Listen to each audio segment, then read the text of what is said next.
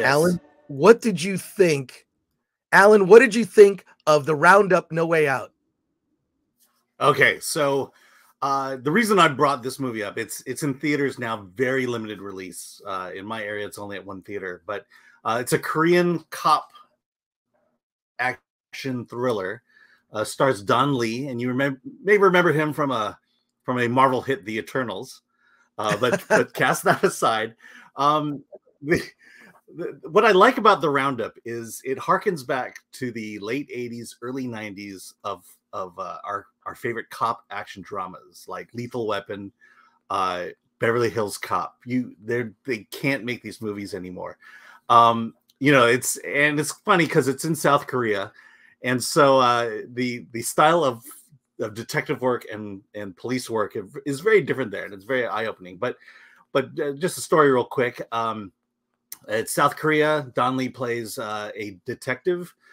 His captain was just killed undercover during an undercover drug operation. There's a new drug out there called Hyper. There's a mysterious distributor who's distributing this highly addictive drug throughout South Korea, and the drugs are being supplied by the Yakuza from Japan. And so the story is about Don Lee's character figuring out who the bad guys are.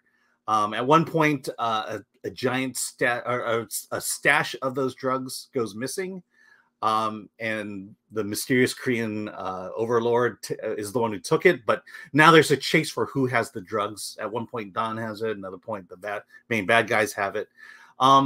And so again, this is just one of these cop action movies. And the thing about Don Lee's character and what makes him different from everyone else is that he is a big man. He's a brute.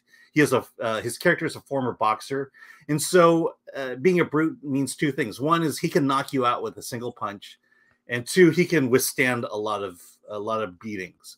And so as the police, they'll just go in to a suspected drug den without a search warrant and just start beating people up. There's a part where there's a club where they're distributing the drugs. He just walks into the club.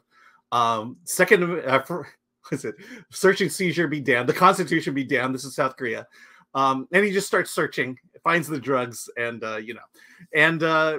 this is that age, that time when the police would just walk in and start beating people up to get what they want. To counterbalance that, we have the Yakuza. While the police are beating people up, the Yakuza and the drug lords, they're just killing people with swords. There's not a lot of gunplay.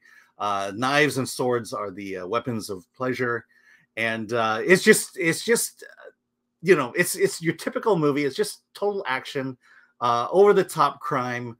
But again, it just brought me back to the way, back to the 80s and 90s of the cop films that I used to watch a lot and really miss, because that's not happening anymore. And I hate to say this, but outside the United States, the police, they just come in and beat people up. They don't care, your race, your creed, your gender, whatever. They just beat you up. So weirdly, that's refreshing. And as one of the comments here is, this is a sequel to the original Roundup. So apparently there's a series of films being made starring this character. So would you recommend the Roundup? I would. It's not the greatest film ever made. It's the film is kind of flimsy, but again, so were the action films I watched back in the 80s and 90s. Cool. All right. And it's playing in limited release. Yes.